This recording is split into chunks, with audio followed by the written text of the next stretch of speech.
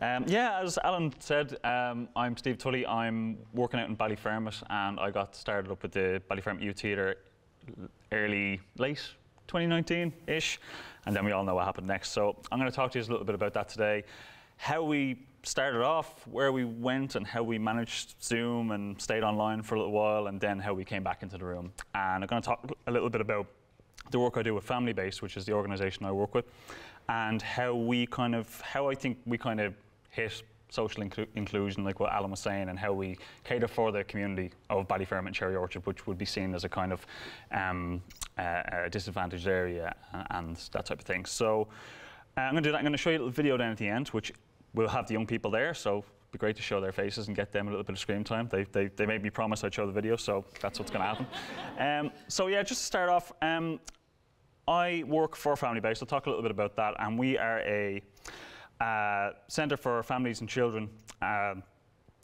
in the Ballyfermot area, Dublin 10, and I'm also now the full-time facilitator of the Ballyfermot Youth Theatre, along with one of my colleagues there in Ballyfermot who was a young person in the service and came up through it. So it's great to have young people in with us helping us facilitate. We're all for that. And a little bit about my background. So I wasn't a youth theatre kid.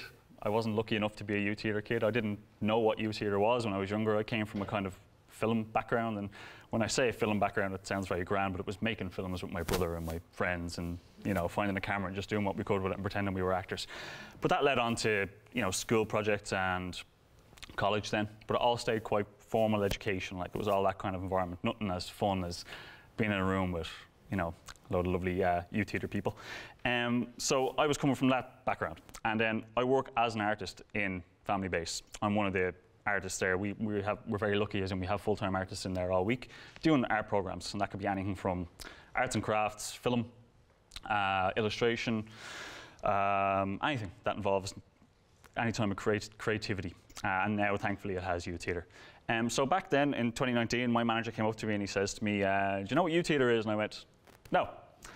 And he went, "Well, we're looking to start one up in Ballyfermot, and you're going to run it." And a few internal panics and screaming, and then I went, "Yeah, great, show me what to do."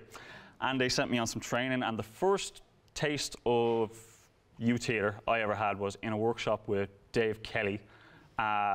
It was a 3-day laying the foundations introduction course of how to do a 10-week program with young people, and that was just amazing. Like, I walked in, not only was I in there to learn how to facilitate a group for young people, I was in there to be a participant for the first time. So at the tender age of 30-something, I got to walk into a room and be like, "Oh, this is amazing." Like, it was that sense of just walking in feeling immediately comfortable, immediately accepted, immediately included. And all I needed to do was come in, show up, and stand there, and be willing to run around for a while and do a few exercises and games.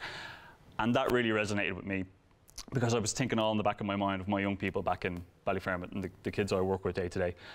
And like, if I can walk in here and feel this amazing sense of this tribe, this acceptance, this fun, and like, if I can bring that back to them and show them the same thing, then we'll be doing something right. So I was sold from that day. So it was all about learning the trade, I guess, bringing it back and seeing how we could put it all into practice. That was the plan. But of course, as Alan mentioned, something got in the way. And we had all the best laid plans. I did a bit of training. I wrote up some brilliant workshops. They were fantastic. They were going to be great.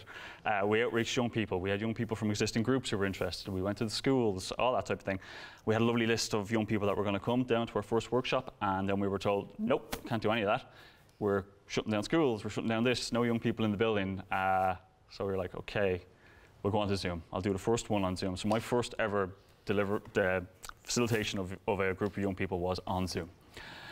And I found out what an awkward silence was very, very quickly. And I found out what it's like to see 10 or 12 young people like this going, "Yep, we've been doing this all day in school, mate. What have you got?" But it was great. No, they were very nice to me. They treated me very well. I was accepted.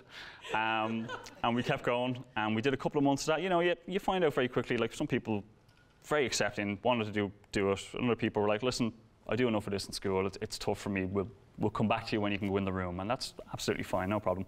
So we went on and we did that for a while. And that was great. It was actually great, because we had to like a lot of you guys I'm sure can relate to this, invent a way to make it work online. I was learning how to do it online for the first time. So while I was really excited to get in and run around and do all the games that I'd learned about, I was like, okay, now I have to figure out along with everyone else at the same time. So it was a kind of unique way to come at it, I suppose, especially not having any youth theatre background, like being just those few days and weeks with Dave and then Barry and all that. So that was that. We were kind of stuck a little bit in limbo then. Then it all kind of stopped for a while. And it went back to, right, what are we going to do when we get back in the room? How are we going to get our community and our young people back in and get them excited about it? And I suppose it's important to talk about the kind of inclusive practice that we have in Familibase in Ballyfermot. We run what we call creative spaces. And that is the advantage of having arts people on staff, you know, and not just freelancers kind of popping in and out. Like, we have a consistent delivery year round with young people that we gain relationships with, and they come in through a wide range of referrals. Now, this can be mental health services, school completion officer, CAM, school again. Anyway, anytime a young person comes in to our front door, they're in with us and they have access to these arts programs.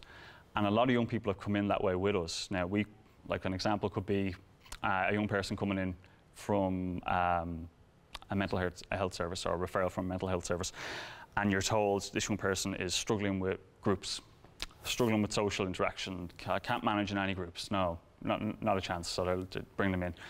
So, you know, we bring them in, we meet the young person where they're at, we ask them what they want to do. And they might say, yeah, I don't like working in groups, I find it very difficult. But we listen to them, you know. So we offer them maybe a one-to-one art space to start off, and that's them with an arts worker working on whatever they say they want to work on. If it's arts, could not be arts, could be something else. And just to use an example of a young person who we now currently have in the Ballyfermot Youth Theatre, they started off in the exact same situation. They came in, they did one-to-one arts with myself for, must have been the entire, from when we could get people back in the room with masks on, with distances, they were with us doing one-to-ones. And they eventually heard about the youth theatre and they went, do you do the youth theatre? And I said, yeah. Can I come into the youth theatre? I said, yeah, absolutely, of course. And they're there to this day. So that's 2 years later, which is fantastic. And there's more than one young person in that space that felt when they came in the door that there wasn't anything there for them, and now they're with us 2 years later. So we think that's fantastic, and that's what we strive to do. And that's why I think the youth theatre model and the model we run in Familibase just blends together so well and benefits the community, because the community in Ballyfermot, the young people that we kind of work with, it can be a tough sell, not to all of them, but if you go to them and you say, do you want to come down and do youth theatre, they'll go, no. No, I don't know. What's that, acting? No, I'm not doing acting. And then when they come down and give it a chance and they see what it is, more often than not, they really do jump in and really get into it, which is fantastic. We love to see it. I completely went off what I'd written down here, which is great. You know, had a plan and I just completely jumped off. No, so just to say that that's the kind of mode that we work off, and we're very lucky that we have that. And I think it has benefited a lot of the young people who now I've been working with for 3 years. We did get back into the room finally, which was fantastic after Zoom. And we have, oh, sorry, actually. Another thing about what we think really, really works for keeping it inclusive and all is that it's free and it will always be free. And for as long as we can maintain the model of keeping it free, working a true family base, we will. We've never asked our young people to pay for it. We scramble for funding in the background and do our best to keep it going, but we'll do our best to never kind of ask them for any money or anything up front. They've offered to donate, which is fantastic, but we don't take it. So we will keep that going for as long as we can. So we got back in the room and we've actually moved our location all around the Dublin 10 area to kind of facilitate the young people better. Some people maybe didn't want to go to a certain area because there's, you know, there could be a bit of strife in the community going on. So they're like, oh no, I don't want to meet there, such and such reason. So we move as much as we can to accommodate them, and now we're back in Familibase and everyone seems really, really happy with that. So we are very flexible. We want to maintain the robustness of what we deliver, obviously, for the young people, but we want to cater it for them always. So if they come to us with any preferences, or if we can meet them, we will. And that's what we're all about. So in the spirit of kind of show instead of tell, I'm going to show you a little video. And this video it was just chronicled a couple of things that we did with the young people over the course of the 2 years. And then it was a video that we put together to kind of put out and bring young people into the youth theatre. So it's a little bit what we feel youth theatre is, what the young people feel youth theatre is. And it's mostly about, we want to hear from them. So we're going to have a little look at this now.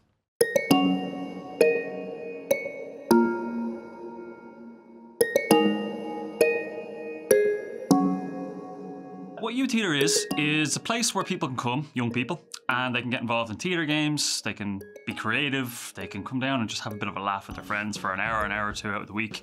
And it's all about promoting that sense of play. You know, it's about coming down, being a bit silly. Maybe you learn a little bit about acting and performance along the way, about devising, script writing, all that type of stuff, but it's ultimately a place where people can come and just have a bit of fun. Youth Theatre is basically a lot of like youths come together and they practice together and they come together to form like a bond so that they can trust each other and perform together. It's fun, and it's not like school. It's not like strict. So there's a bit of crack and everything for it. Yeah, it's not boring, and you get a good laugh as well. There's never a dull moment. At the start of it, we were thinking about working towards like doing our own type of play or like show or whatever. I think we would, like, a lot of us would want to do a play or a musical or like a variety show, but there's others who just want to do like be behind the scenes, be on camera, holding the mics and just helping out around. Absolutely, like there's a load of tech heads in there that, don't get me wrong, they love Youth Theatre and they love the games and all the rest of it. But I think given the chance to hop on a camera or, you know, edit stuff, they just would flourish completely. Oh yeah, no, scary moment we were doing. Oh, it was like a chasing thing. I remember. And Steve was on. Oh, that was so funny. And Yes. we were up in the Orchard Centre and he kept leaving the room and then popping in from nowhere. And like he was like, oh yeah, I'll walk, I can only walk. And then he was like, okay, in a minute I'll start running. And he ran straight towards me. I screamed and nearly broke my neck.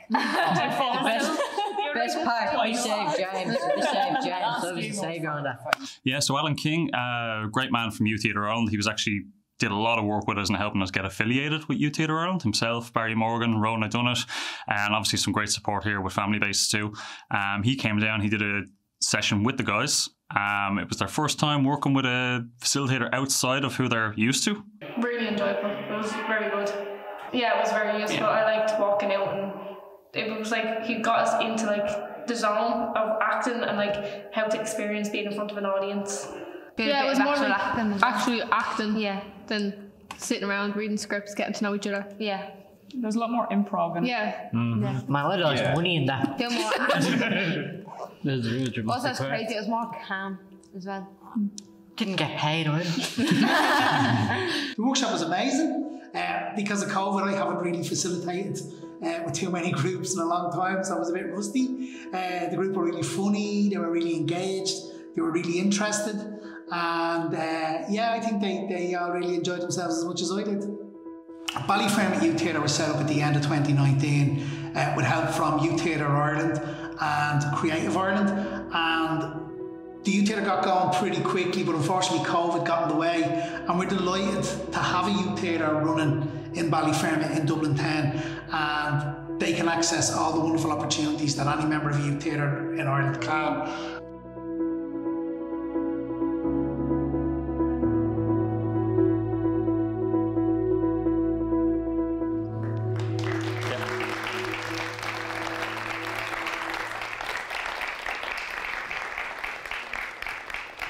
You got your cameo in. There you go. That was just a little look at what we've been doing. Just thought it'd be better to actually show you rather than talk about it, even though it's been lovely chatting to you. So yeah, that's a little bit. That's about what we've been doing from Ballyfermot Youth Theatre there, putting on their first show at the moment. They're doing rehearsals now, and hopefully we'll do it in the new year. So thank you very much, and enjoy the rest of the weekend, Jeff.